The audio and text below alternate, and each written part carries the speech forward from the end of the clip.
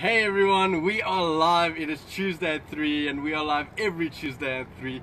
Welcome everyone from Millionaire in 22 and welcome everyone from Klaas Bredek. Today I have two guests with me, Klaas Bredek as well as Tony Wake. And we're going to talk a bit about what you can do to know your business a bit better. With the anticipation of tomorrow's event, Know Your Business here in Nelspruit. So guys, if you have any questions, send them in on the live session and we will answer them live about knowing your business. So Klaas, the first question that we have today is, why is it important to know your business? To know your business is so important because each business has a big vision for what they set in for themselves. So to get to that vision won't only be just creating objectives, creating goals and going towards them. You really need to focus on a lot of things that can help you to reach your vision. So we call that organizational knowledge. That's what I'll be sharing at the business event tomorrow, is that organizational knowledge to help you get to your vision. Yes, and it's so important to really know your business and know what your business is about, to know where your strengths and weaknesses are, to know the in-depth aspect of your business. On the live session we have Pierre Besaidnout, Ruan Ritson, Anton Kutsia and Dylan Creer. Thanks for joining in, guys. If you have any questions this week on knowing your business, business insights, the inside things of your business, ask them on the live session. I have guests Klaas Bredek and Tony Wake with me this week that can help us answer those questions. Tony, what do you think about knowing your business? Well, a business is a lot like being in a relationship.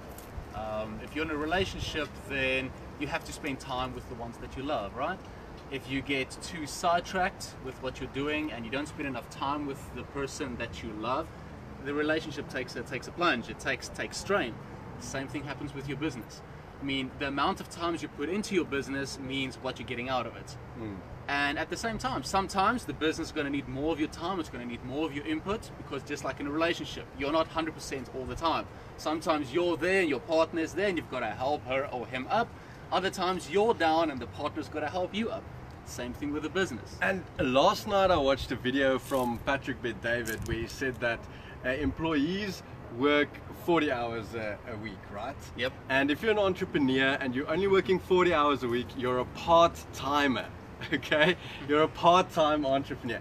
If you work 80 hours a week as an entrepreneur, you're a full-time entrepreneur. Okay. And if you work more than that, then you're an all-the-timer entrepreneur, all the time.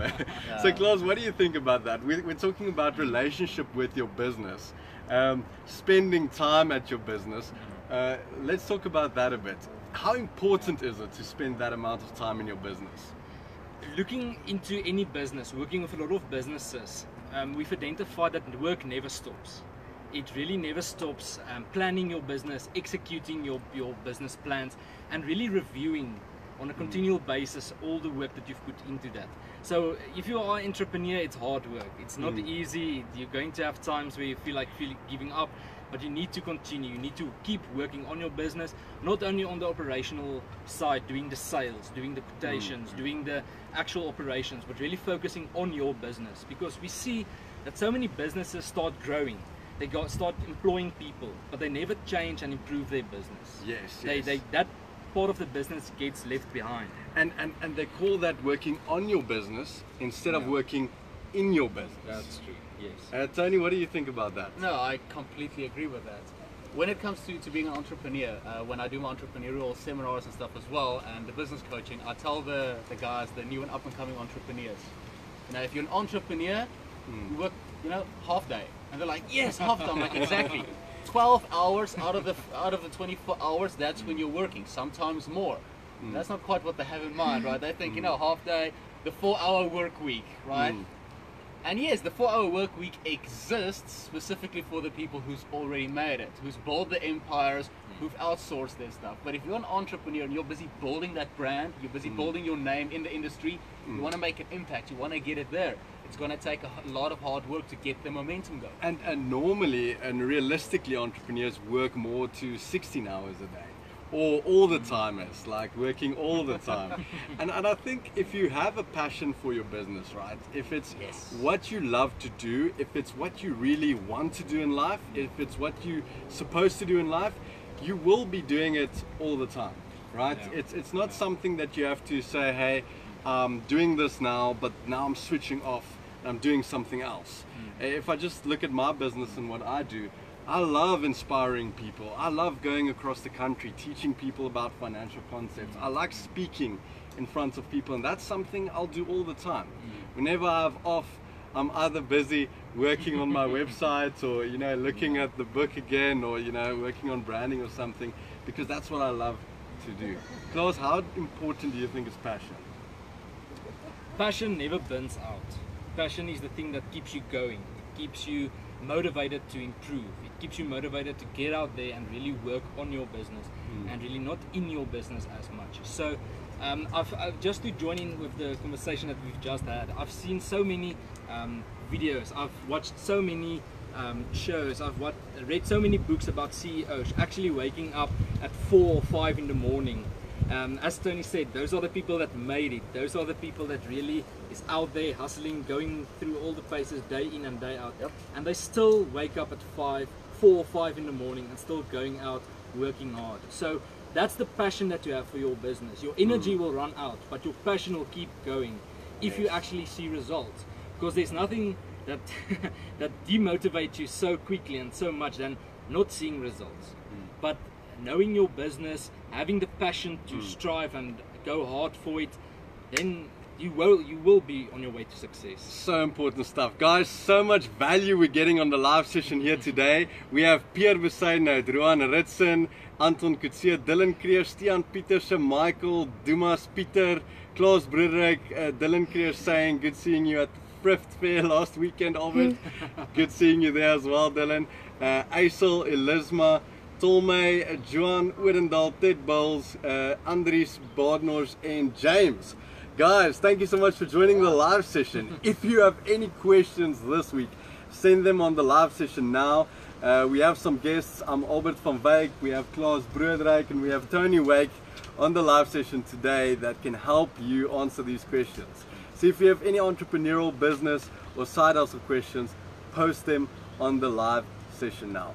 The second question we got today was, Klaus and Tony, what about risk in your business? So I'm saying that if you really know your business, right? If you really know your business inside and out, you will know the strengths and the weaknesses of that business.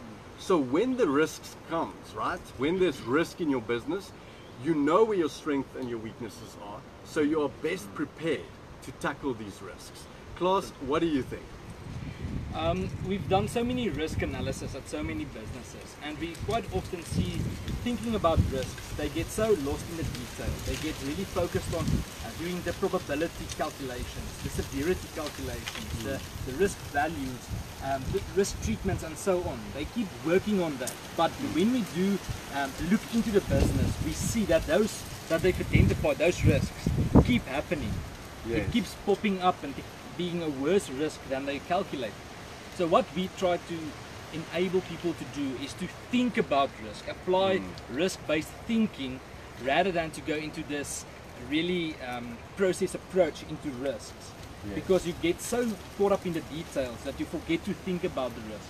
Yes. And those are normally the things that you encounter, the true operational day-to-day risks. Because they don't think about the risks anymore. They say, no, we've covered the risks. Here's our big risk register. Yes. We've thought about identified everything. all of them. All of them, but you and now we know them. you stop working on them. You review it once a year. So what you're saying, it's a continuous process. Continuous. Think about risk, apply the risk-based thinking approach. Okay. And that really helps. We've seen much improvement into all the businesses that have applied this risk-based thinking.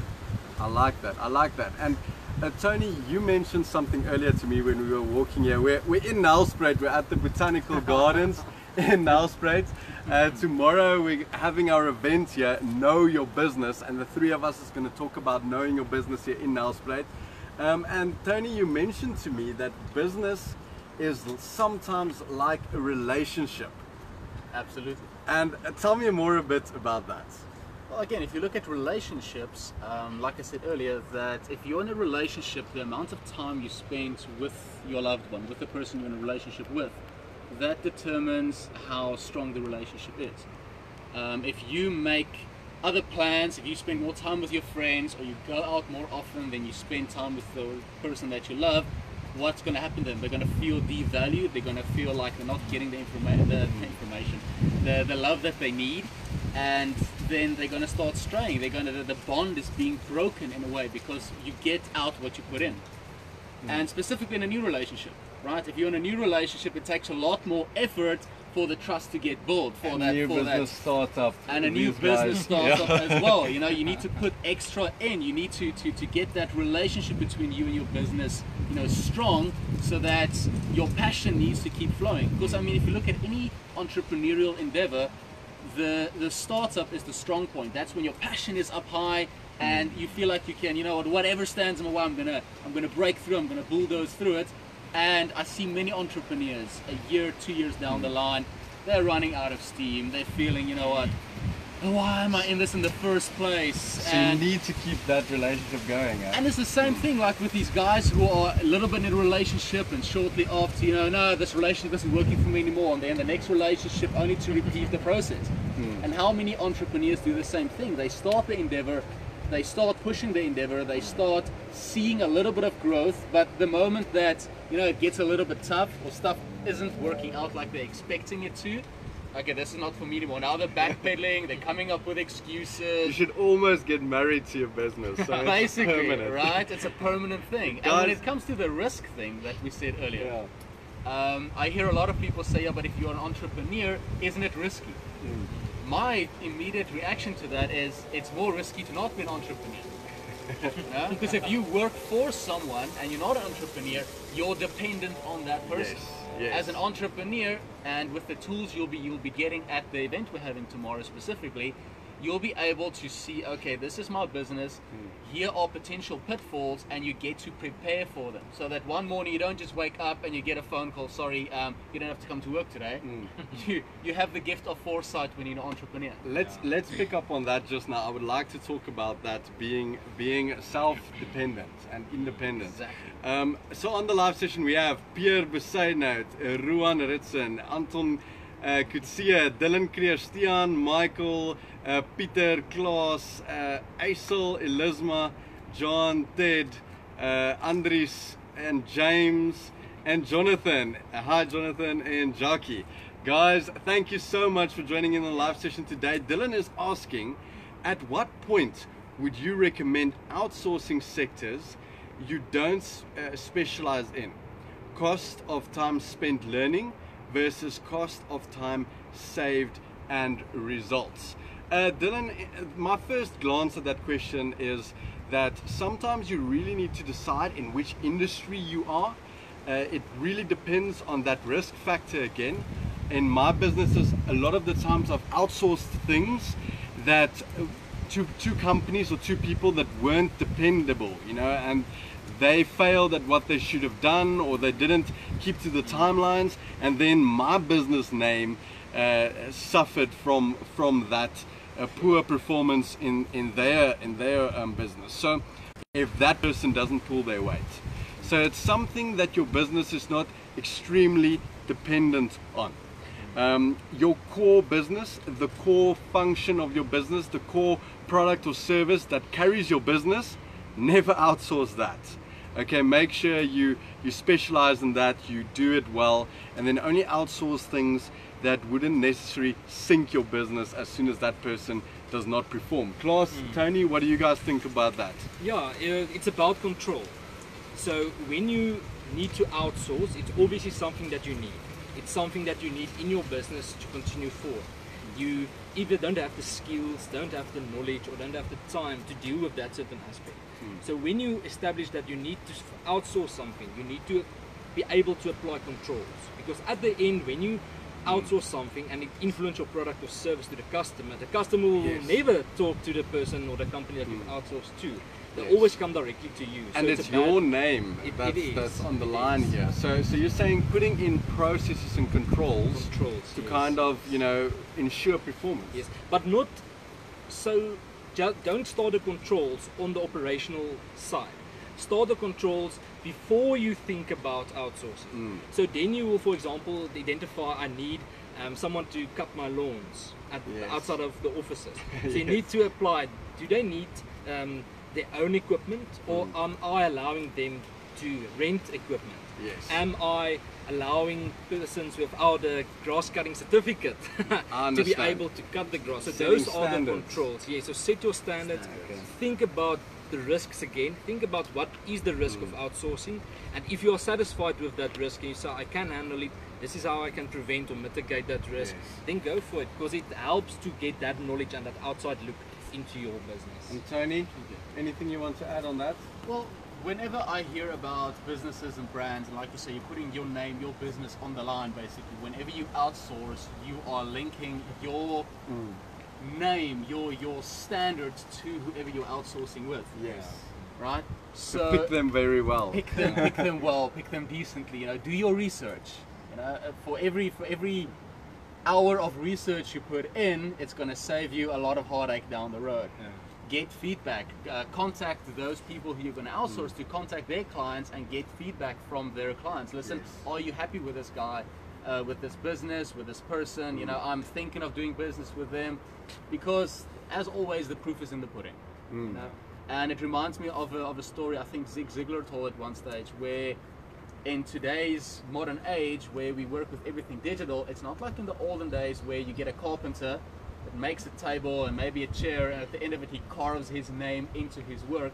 So wherever that table or that chair goes, everybody knows, okay, Yes. this name, this is the person who made this. Very important. In today's life, we have the digital era, and wherever you put your brand, whoever you associate with is either going to build your business name or it's going to break it, because you're either as strong or as weak as who you're associating yourself with. Good value, guys, on the live session today. If you like what you're seeing, send the shop so that we know we're on the right track. Dylan, a last point on that note is that as you build your business, you'll find where your strengths is, and you can work on the Pareto principle 20/80. You'll find that some things you spend 20% of your time, capital and resources on, and it gives you 80% of the result. And then there's these other things that you spend 80% of your time, capital and resources on, but it only gives you 20% of the results. And then you can start looking to outsource these things. That's taking your time, taking your capital, taking your resources, but it's not contributing that much to your business. But that major contributor, which you now spend 20% of the time on, but it gives 80% of the result, never outsource that. Guys, on the live session today, thank you everyone for joining in. I hope you guys enjoyed this valuable session. I think Klaas and Tony gave some real value today. Tomorrow we have our event, Know Your Business. Know Your Business, and we're going to talk a bit about different aspects of business. Klaas, in 10 seconds, what are you going to speak about tomorrow? It's going to be focusing on the vision through organizational knowledge. So you need the knowledge to get to your vision. I like I'll that. be sharing that tips and tricks and the knowledge and the skills and experience that we've accumulated at the Know Your Business event. Tony, 10 seconds. 10 seconds. She's only 10 seconds. What are you going to talk about? I'm talking about having passion in business, specifically as a startup or a SME, how to keep that passion, how to keep growing that passion, and how to keep that momentum going no matter where you are in your business, and keep on pushing through. Awesome. That sounds great. I'm going to talk about my journey, tools and tips that I learned along the way in all aspects of business growth, from nothing to the end result that you desire.